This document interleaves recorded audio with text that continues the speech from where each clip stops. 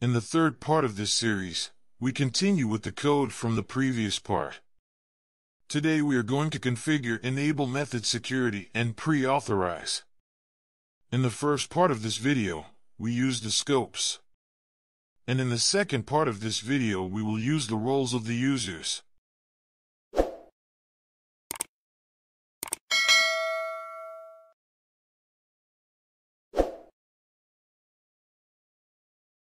Back in Eclipse, first we're going to make a few minor adjustments to the Spring Authorization server. In the application properties, we configured two new scopes: User Read and User Write. In the Security Config class we now use the bean in-memory user details manager with two users, User and Admin. We can now view the code of the Spring Resource server. In the main class we have the Enable Method Security annotation.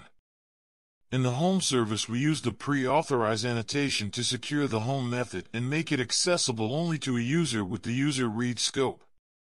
The last class we modified is the home controller. Here we use the home service with constructor dependency injection. After you have started both projects, we can do a first test with Insomnia.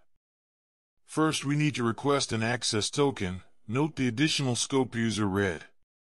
Click on Fetch Token. You can now log in with the user and password. If all is well you will now get an access token, ID token and a refresh token.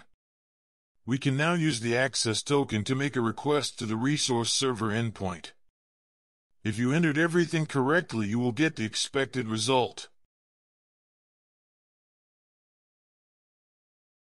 In the second part of this video, we use the user's roles to configure Enable Method Security and pre-authorize. The application YML file has not been modified.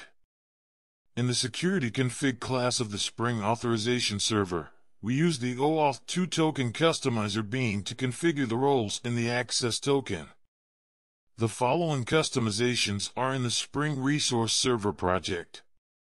In the main class we use the Enable Method Security annotation. In the Security Config class we use the JWT Authentication Converter bean to filter the roles from the access token and convert them to granted authorities.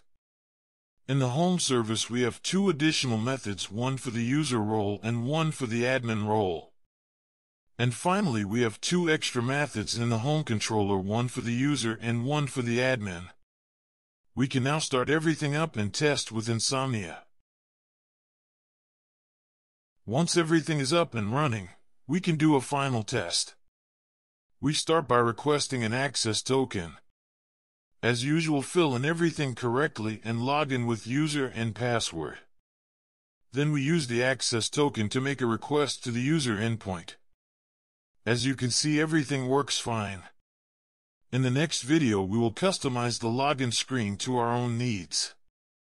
Thanks for following this video to the end, and don't forget to like the video and subscribe to our channel.